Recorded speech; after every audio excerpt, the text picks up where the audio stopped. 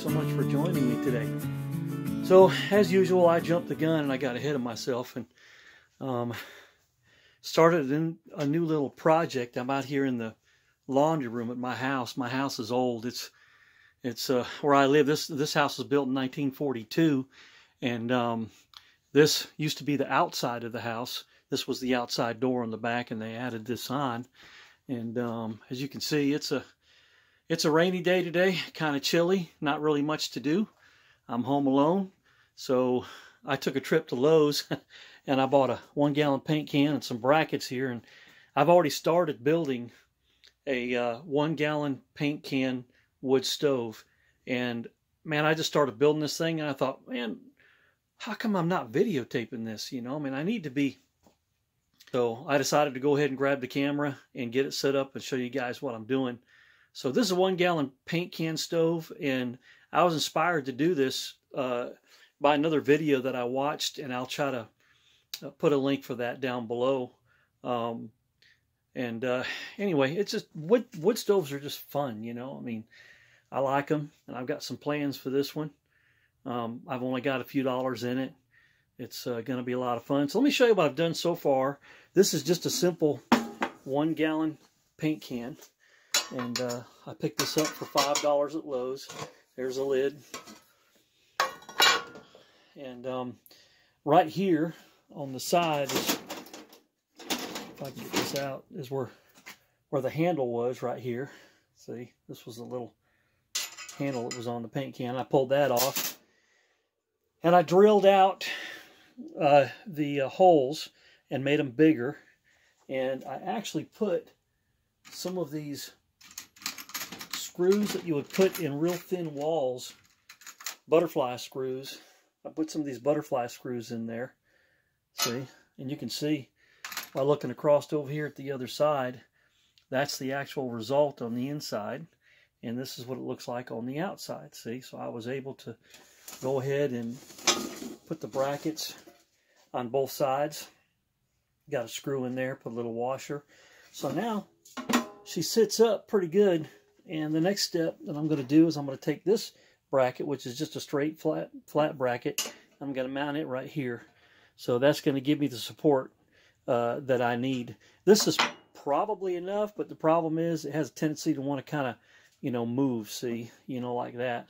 And if I get some wood in there, I don't want it to get too heavy and, you know, fall down. So I'm going to go ahead and get the camera set up here and go ahead and put another hole right there and put this bracket in there.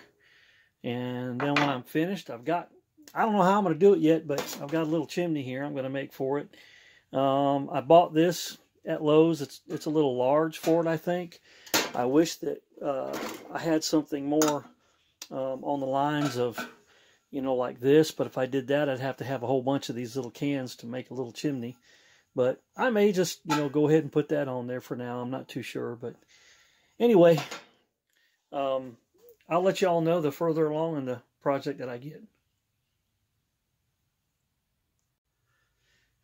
So my workbench today is just a piece of wood on top of the old washer and dryer.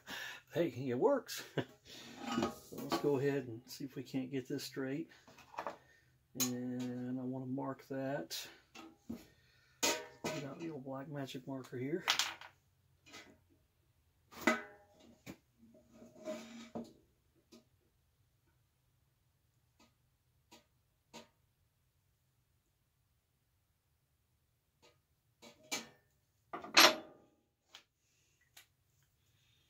I'll do the other side when I'm done because I want to make sure that I've got it good and level. So let's go ahead and get a little bit.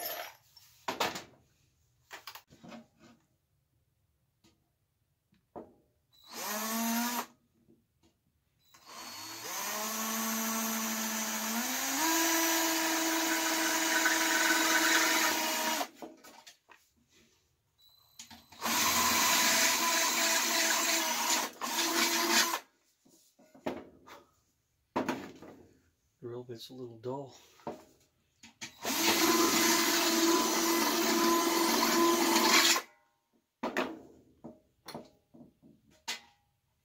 Yeah, that'll work though. That'll screw in.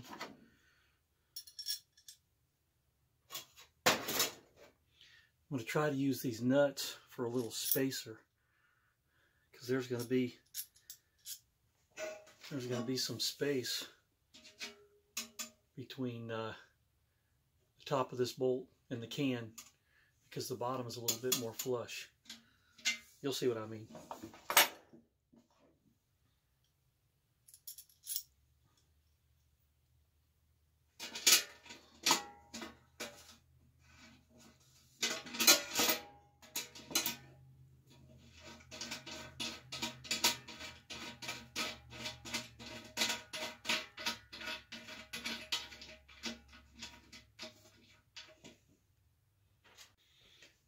Okay, so I have a bolt in there.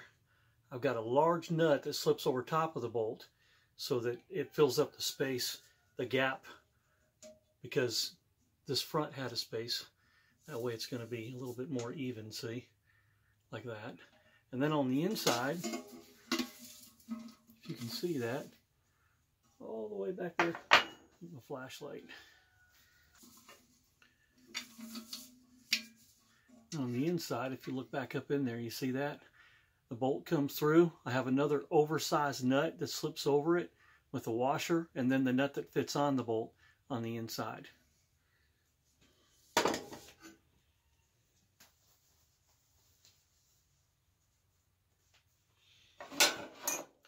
Pretty simple. So now all I have to do is tighten this up. Then I've got to get a real small bolt to fit in here, so I can close that up, and then I'm going to have one side done. Okay, so I found a short bolt and a washer, because the hole's a little bit bigger. And I've got a nut here for the back, and another washer I'm going to put on here. Locking washer. Put that on the front.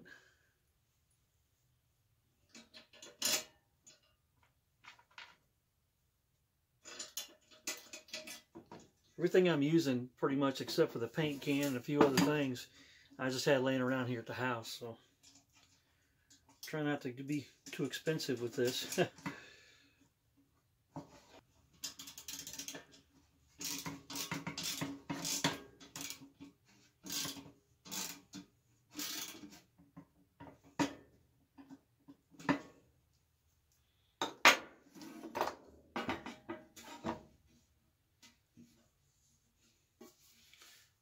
One side complete. Now I got to get the other side to match it exactly. Try to make it sit level here.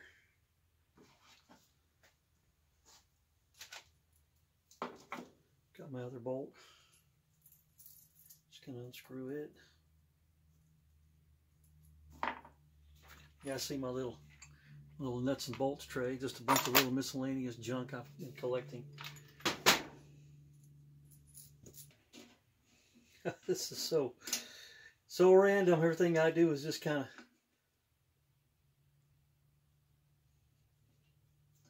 you know, fly by night. All right, let's drill the hole. It's got to go right below that line right there. That's where I want it to be. I hope I'm right. I want it to be good.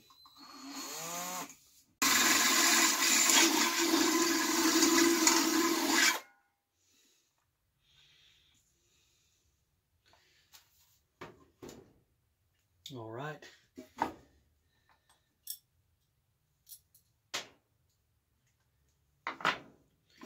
Now, just like the other side, we got a bolt, and then we're going to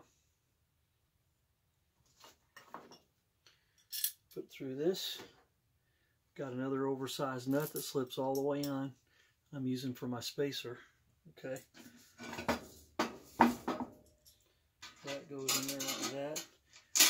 The bit that I used is just tight enough for me to be able to screw that bolt in there, which is good. That means it's tight. So I'm going to do the same thing to this side that I did the other side. I'm not going to bore you guys with it. When I'm done, I'll let you see it. All right, there we go. The legs are on. There's the inside, if you can see it. And believe it or not, it's actually even. Nice and steady. So the next step is I've got to figure out a way to make a little door on this and some type of a vent so that I can adjust the airflow. So I'm going to give that some thought, and when I figure out what I'm going to do, I'll turn the camera back on. Okay, so I've been thinking about a way that I can cut a door out of this lid. What I want to do is I want to go ahead and tap this lid on. This is the lid that goes on the paint can. I want to tap this lid on real tight so that it's permanent. And I bought these hinges at Lowe's, and I was going to try to figure out a way, you know, that I could make a little door, cut out a little door, so I could feed it with the firewood and make like a little damper. And I came up with this great idea, and you guys are going to love it. An Altoid tin. I'm going to put that right there, and guess what?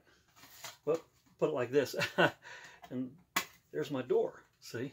So if I can figure out a way that I can attach this to that and cut the hole out of both of them, then I'll have a door that I can open and shut. And then I need to figure out a way that I can make a little damper, some vents on the front here, or maybe I'll put this to one side and I'll put the vents over here. I'm not sure yet what I'm going to do with that, but it only took me about 5 minutes to think about this, and I think it's a great idea for a door. And so I'm going to turn the camera off. I'm going to give it some thought, and I'll turn it back on and let you guys know what my decision is. Okay, sorry guys, I got ahead of myself again. I decided to go ahead and drill 4 holes so I can take the tin snips and cut the back of this Altoids tin out. So that's all I'm doing right now. Just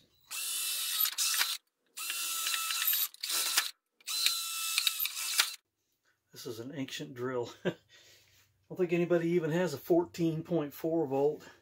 Probably had that thing 20 years. But it works. All right, now I'll take the tin snips and I'll cut out between these holes and make an opening in the back of this.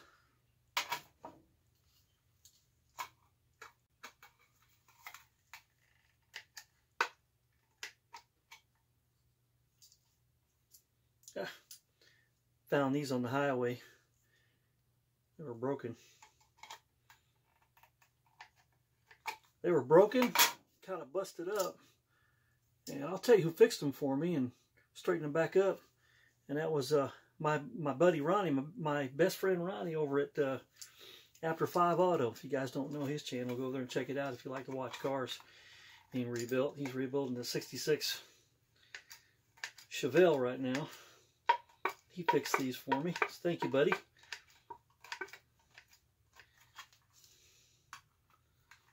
I know. Somebody's going to tell me I could have done it a different way. That's all right. Fly by night. Guys, since I decided to build this thing, it's been less than an hour. I ran down to Lowe's. I picked up a few things. I came back, and I'm working, okay? So this is all flying by the seat of my pants.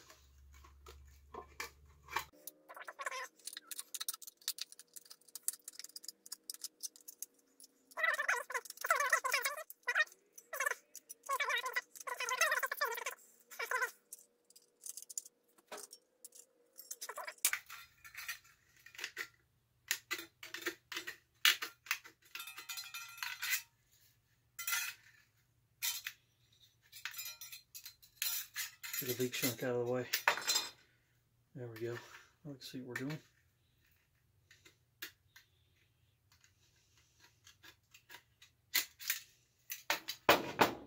Well,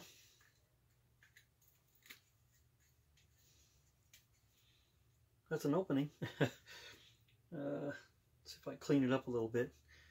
And when I get ready to attach it, I'll turn the camera back on. Okay, so I got this idea after I turned off the camera.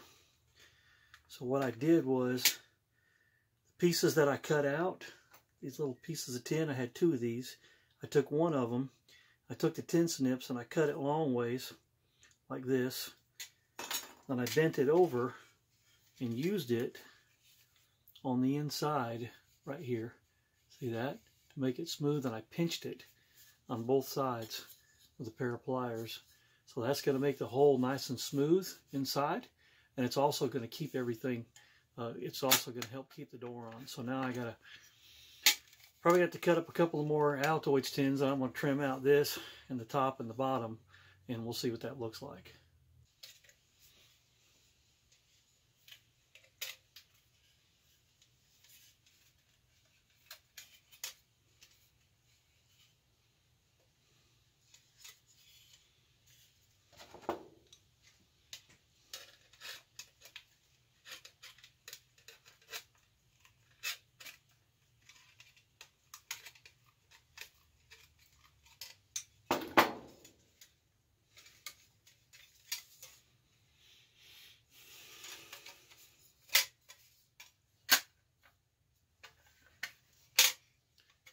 Now we'll get the top and the bottom. Here's my other donor Altoids tin.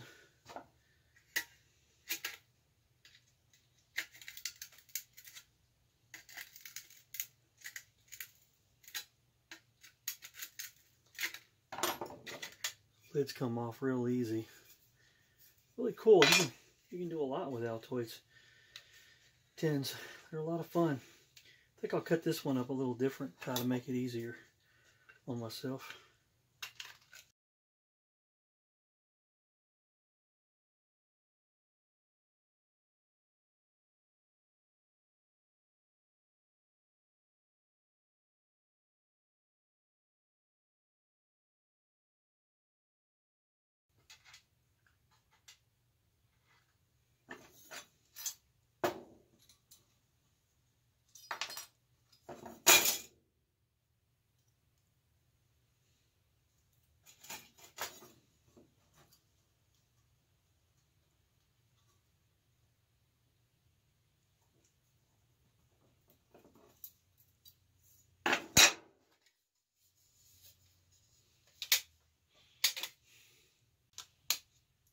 Aha!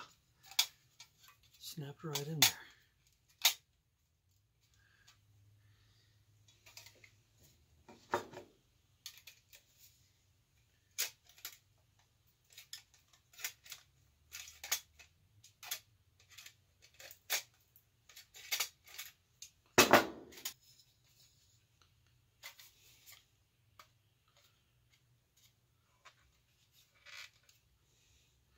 Now the hole inside is nice and smooth.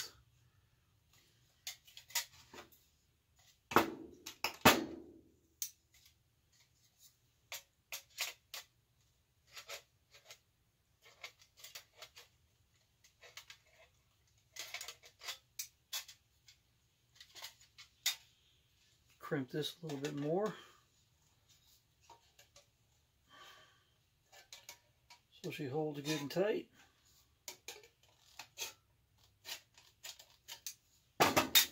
Alright, here's our front door. Snap shut, snaps to open. That's where the wood goes.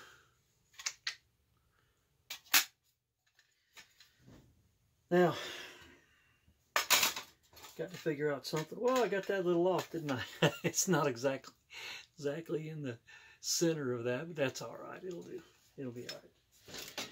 Put it on here and see what it looks like. Oh yeah. Once I pound that lid in,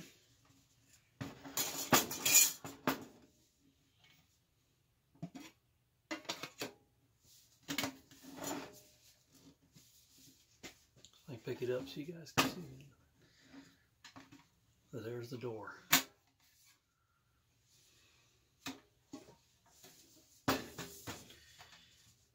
Now, ventilation. I thought that I could even use some of this extra tin. I could cut some holes out big enough right here.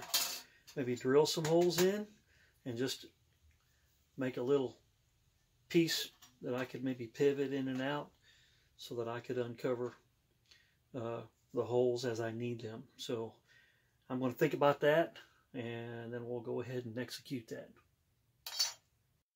Okay, so here's what I have decided to do. I think probably for right now, for the time being, instead of having the door open up this way, I think I'm going to just go ahead and turn the whole lid like this. I'm going to have the door open up this way so I can feed it, and there's still plenty of room for the fire down there below because I didn't exactly put it center. So I think what I'll do is I'll just go ahead and put the lid on this way, and then that way I can leave the lid open for ventilation. And then if I decide that I want to stop the airflow just a little bit, then what I'll do is I'll close this lid partial. And I think what I'll do is I'll put a screw in here in the top that will actually go through, and then that'll stop the lid. See, like that. See? So I can close the lid, let the wood burn a little bit slower, and still have enough ventilation to be able to have a little bit of a draw and some airflow in there. We're going to try it and see how it goes. If it doesn't work, the cool part about it is all I got to do is pop the lid off, and I can make this thing open up any way I want. I thought about doing it like this right here too, and having it open up from the bottom. So we're going to try it from the top. That way I can put a little screw in here, and I can actually adjust the screw by pulling the screw out or in. I can decide how much of an opening that I want in this lid, because it's just going to be hanging there. So I think we'll try that. Okay, so I decided to just go ahead and go with this large 4-inch galvanized chimney I'm going to put on here. Simply because if I do decide that I want to use this in a shelter, which I don't recommend to anyone, I'm not recommending that. If I decide to do it, then that's on me. But I don't want anybody coming back and saying, you know, that I inspired you to build your own wood stove and put it in a shelter and your shelter burned down and you got hurt. So I'm just making that disclaimer right now, okay? But if I do decide to use this in a shelter, I don't want any smoke. So I'm going to go ahead and I got this perforated piece here for the bottom, and I'm going to just mark it right here on top as best as I can with my Black Magic marker. And then the fun part's going to be trying to cut that circle out with my tin snips and make it neat enough to where it's going to look halfway decent on the outside and be tight enough to not allow smoke to come through there a whole lot. So I'm going to go ahead and mark that now.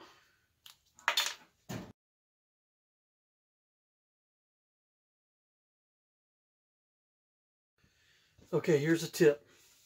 That's a good start. That's not big enough for that. As you can tell, that's just not going to fit. But I'd rather have it a little bit small, and then I'll just keep cutting it out until I get a nice, good, snug fit, okay?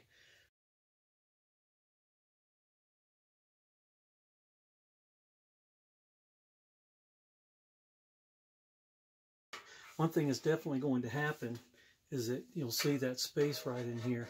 So you're going to have to flatten out your can a little bit up here in the front and then back there to back in order to get these flanges flattened out on the inside of the can so you have good seal. But that's not a problem. It doesn't really hurt the way it looks. It'll still function real good. So let's get her knocked down in there, and we'll start bending the flanges.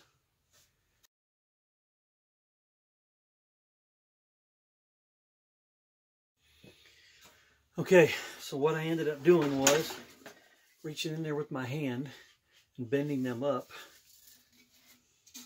just a little bit. Once I got them up, I turned it upside down like this, put this on the bottom, and I took my little ball peen hammer in there, smashed them down real good, and I was holding both sides of the can so that it would flatten out a little bit so that it would make a halfway decent seal on the side. Now, most of the smoke is just going to go ahead and come out of the larger hole.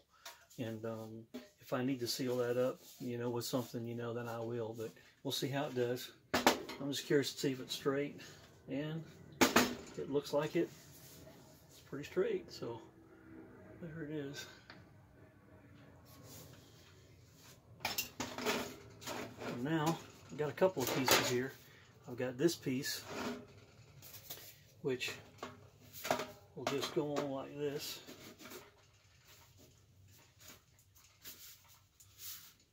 And then I've got this piece, which actually moves to make it any way you want. make a straight piece out of it, or make an elbow out of it, or whatever you want. And if I need that for something, you know, then I can always put that on the other end too. So if I'm using it in a shelter. But for right now, all we're going to do is just put this piece right here on. Actually, this piece moves too. I didn't even realize it. I just thought I picked up an elbow and I didn't. So let me get it straight so that it makes a nice elbow. I'll put it on there.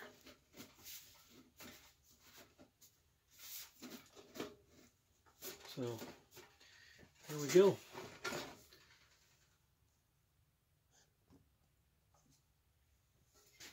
There you have it. Okay, so with everything else being done, with the exception of putting some type of a little grate down here at the bottom so that there's a little airflow for building the fire on, once again, Altoid tins are going to come to the rescue. I've got the lid left over from the last one that I cut the base up to use on the front. So I'm going to drill holes in this, and I'm going to take the tops off of one, maybe two of these. And these are going to fit right in here like that with the holes drilled in them. That's going to make kind of a little bit of a grate for me so that I can build a fire in there and have a little bit of airflow on the bottom so that it'll keep the fire going.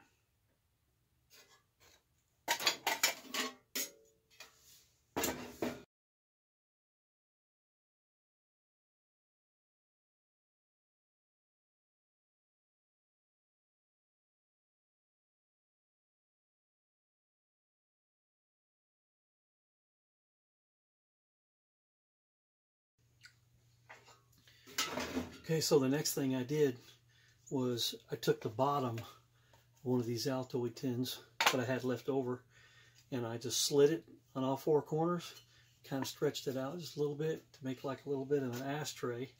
And then these just fit right on top like this inside of the stove. And that just helps to support those lids just a little bit better for that airflow for when I build a fire.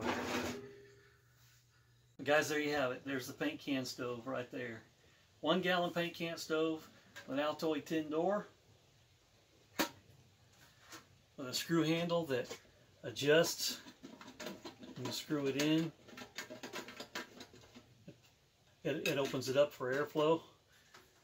So we're going to have to wait for a day when it's not quite so rainy so we can try it out.